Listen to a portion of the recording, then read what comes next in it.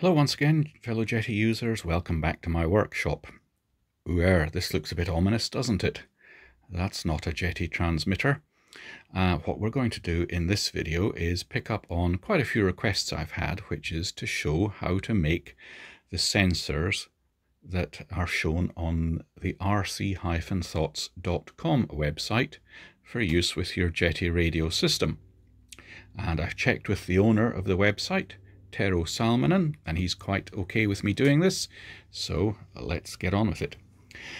What do you need? Well, first of all, you go to rc-thoughts.com and look in sensors, and from the menu select the DIY sensor FAQ, which tells you quite a bit there about what to do, and there is a nice video in there from Tero himself which goes into some of the details of the bits you have to download, etc. And rather than repeat what Tero has already done, because it can get quite a bit involved, I'll just skip over those and let you watch Tero's own video about various things. What else do you need from his website? Again, from the sensors menu, you get the firmware uploader, which you put onto your PC and will allow you to put the software onto the little sensor that you're building. And you need the sensor itself. Now what I'm going to demonstrate is the CDI RPM sensor, because it is far and away the simplest of them. And this plugs into the RPM lead from your electronic ignition, such as the RCXL. I don't know which other ones it would work with, but it does seem to work nicely with the RCXL electronic ignition for your petrol engine. And the other lead plugs into your receiver, and lo and behold, you get RPM readout on your transmitter, which you can put up in displayed telemetry and do whatever you want with. Okay, the reason I've chosen this one, I said it's the simplest, is because there's only one little board involved, not two items. So what do we need? Well, we need the Arduino board. I say there's plenty about getting hold of these on Tero's website. I just followed his links or updated ones, and certainly before all the coronavirus problems, got them direct from China, stupidly cheaply. I always ordered more than I needed, because if you ordered, let's say, one and it was faulty, you wouldn't know it and you'd get very frustrated trying to get it to work. So I always ordered plenty of them. They are dirt cheap, so there's no hassle in ordering plenty of them. And they come with these little connector pins. What else do we need? Well, as you can see, we're going to need the board and the resistor, 2.4 kilo ohm or thereabouts, and a couple of leads, a male and a female. There's a packet of resistors. These happen to be 2.2 kilo ohms, close enough to 2.4, dirt cheap again off eBay. And the simplest way to get a male and female lead is just to take an existing extension lead and cut it. What else do we need? Well, we need one of these special leads. It's a USB to TTL. It's a 4-pin TTL, and this is what allows us to load the software from Tero's website onto the little Arduino processor board to tell it what it's actually supposed to be doing. And you can read up on Tero's website about getting hold of these and fixing any problems. This is about the third one I've had. They can be tricky because even major suppliers like RS Components in the UK don't seem to do the 4-pin one. And I found a 4-pin one on Farnell, another big UK supplier, but it said on its website not suitable for reprogramming Arduino boards, which is a bit strange. The big problem is that it's not simply wired through. There is a little processor chip in here. It's proprietary, and guess what? Most of the leads you can find seem to have counterfeits on them. But the proprietary brand that makes the true chip also makes the drivers that you need on your PC for it, and they keep rewriting and updating the drivers to try and spot the fakes and counterfeits so that it will not work with them. And so the lead I had for a while, worked, and then stopped working. And then I got another one which wouldn't work at all, even though they were bought from what was at the time, now defunct, major UK high street electronics shop. What else will you need? Some heat shrink just to wrap the thing in when you've finished with it. Okie doke. So I'm not going to bore you showing you soldering the various bits and pieces. What other things will we need then? Well, I've got a wire cutter. I can cut my wire, and I can snip the ends of the resistors off once they're soldered in. Got my wire stripper just to bare the ends, and a little 25-watt soldering iron. Come on, out you come, with a reasonably fine tip on it, and some solder just to help me along. I've got the helping hands, usual little thing with a magnifier. And there's one other thing you might like, because these Arduino boards, as you can see from my finger, are very small. Tiny little holes, very fiddly to use. And let's face it, most model flyers, people who would be doing this, are people of a certain maturity. People of refinement and taste. People with reducing eyesight. Not so easy to see what you're doing with these fiddly little things anymore. And so you might find it handy to have a gadget I got at the Midlands Model Engineering Show a few years ago from major UK supplier of such lamps.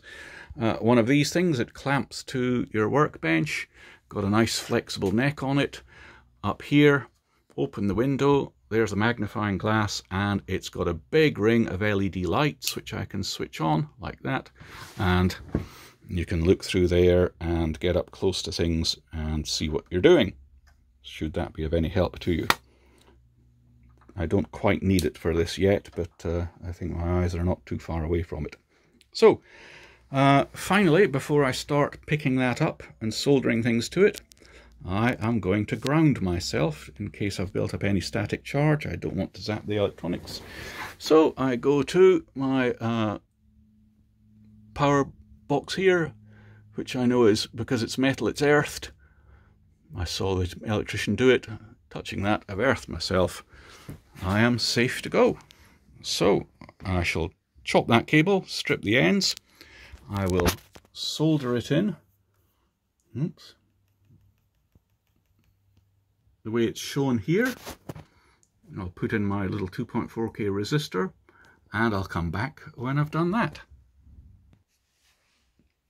Okay, I've soldered up the board, got the leads on it.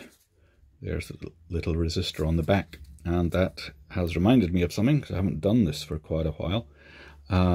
First of all, the holes are incredibly close together, and they're very small. So of course you want to twist the copper wire tightly together to get it through the hole. But if you've got fairly chunky servo cable, chances are some of those very fine individual copper strands will get pushed back as you try and push the wire through the hole. They are incredibly fine. You may not notice it, but they are now floating around loose at the back, as it were, still connected to the cable, but they could short on the pin next to them. Also, this was a lead bought at a show some years ago and reminded me of what junk they are. It just went near it with soldering iron, and the insulation melted away at the back, leaving a big exposed wire. And that reminded me why, in general now, I tend to only buy, and even for these, use Powerbox Premium servo cable. Nice fine wire that goes through the hole without little tiny filaments coming loose at the back. And the insulation doesn't just melt away if you breathe, even so much as breathe on it. Anyway, so that's thoughts done. So there we are. That's all the soldering we require for this one. The leads are on. And now we need to program it. So I've got my USB to TTL cable. I have cut 4-pin part off there and plugged it in as per the diagram on the FAQ page here. Notice that it does tell you here what the pins on the board are, the TXO, RX1, VCC and ground, and that corresponds to, if we can see it, the pinholes there up at the end. And so watch the video on rcthoughts.com and he shows you how to hold the pins in and how to get the necessary piece of software for loading it, how to get your necessary software for the sensor down into it. Oh, one thing I forgot to mention earlier on. Why is this the simplest sensor of all? Because the sensors require two parts. There's an actual sensor which senses the thing you're trying to get, like a little GPS receiver, a G meter, an ammeter, voltmeter, that kind of thing, and the Arduino board, which actually does all the processing and conversion of the signal from the sensor into something that Jeti recognizes. And this is what we're going to put the software on. Now, why do we not have the second part, a sensor, here? Well, it's already been done in the RCXL ignition unit by providing an RPM lead. It's obviously providing some sort of data output. So in a sense, ignition unit is the sensor. So we only need the board here. And rather than having to solder a GPS receiver, ammeter, whatever, onto the board here, of course, we just solder in a lead, which will plug into the RCXL. Okay, so I'm going to go ahead now and do what Tero shows in his video, which is I will hold the board, push that in, I will have the software loaded for the CDI sensor onto here. I'll tell it to send, and it should hopefully, once finished, change from ready to upload to successfully uploaded. Okay, I'll be back in a second. Now, the reason I'm having to put this down, by the way, is because I don't have four hands to hold the camera, operate the computer, hold the plugs and the board. So back in a moment. I'm back, and that went successfully. As you can see, I've got it in there. I'm not having to hold it together as Tero shows in his video, because it's managed to plug itself in quite nicely. As soon as you plug it in, the green little light comes on because we're plugged into the laptop. I'll just show you here. I'm not going to go right through it, but Tero shows how you just press this button and go onto your PC to choose the sensor that you're installing, and you got that from the relevant page. You get the software. Then I pressed scan, so the computer would find the USB to TTL lead. Gave it a moment, opened up COM port, and it offered me COM port 6. That's the only one it offered, so I chose that. I then pressed upload, pressed the little button and released it on here so that it knew to do it. Waited a moment, it said it was uploading, and then it changed to upload successful. So we should now have a working beast. All that's left to do is put the heat shrink round it, heat it down with the heat gun, get it down, and then we'll plug it in and see what happens. Okay, back in another moment. Okay, let's plug it in and see if a transmitter will see it. Here, I've put the heat shrink round it, as you can see from this, how small it is. I've got my receiver bound to a model memory. We're going to plug it into the EXT port, because these are like the old-fashioned Jeti sensors. They're not X-Bus, so it won't show up in Device Explorer. It will appear in Jeti Box. But there's nothing to program in this one, so although Jeti Box says it's there, there's no need to program it. But if you have things like the GPS sensor, then you go into Jeti Box, and there are all sorts of settings there that you can set up, mess about with. Same with the other sensors, but we won't have any need to with this one. Nice and easy. So let's see if it'll work. Let's go to our model. We'll go into timers and sensors. No, not display telemetry. Sensors logging setup. I shall plug the sensor into the EXT port, and let's see if the system finds it.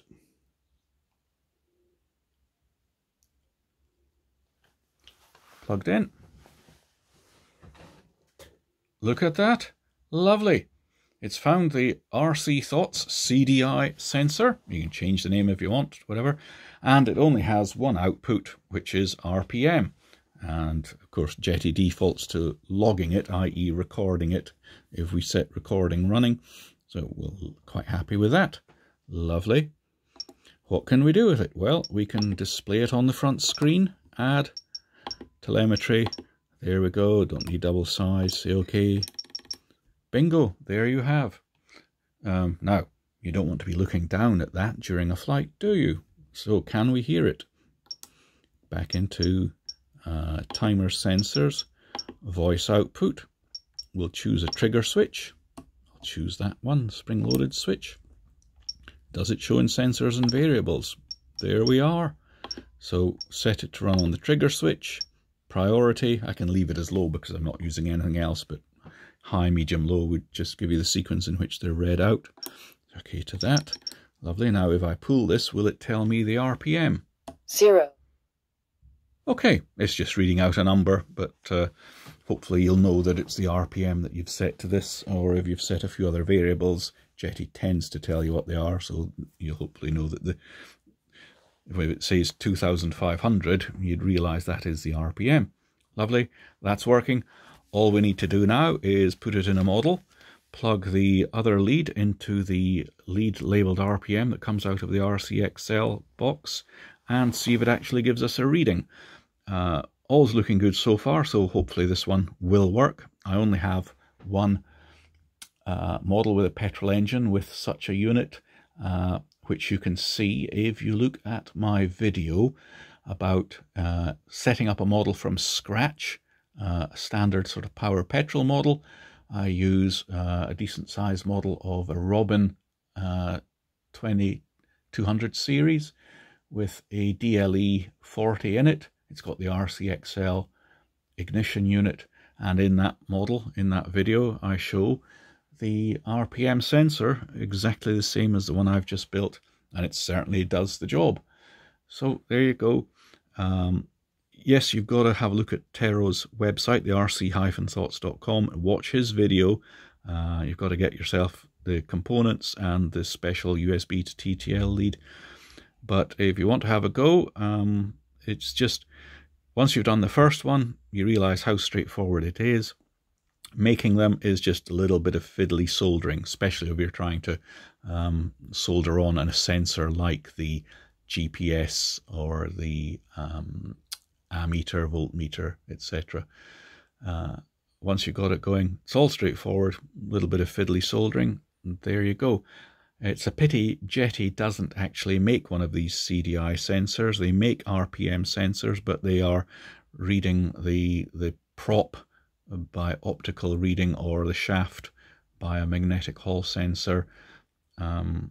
So if you make one of these, you're not doing Jeti out of anything because you're reading it straight off the ignition unit, and Jeti doesn't make this sensor. So I hope that one's been of help. That's showing you the bulk of what needs to be done, along with the video on the rc-thoughts.com website. If you want to make any of the more complicated ones, all you need is the additional sensor like the GPS unit, and a little bit more soldering to wire it up. And there you go.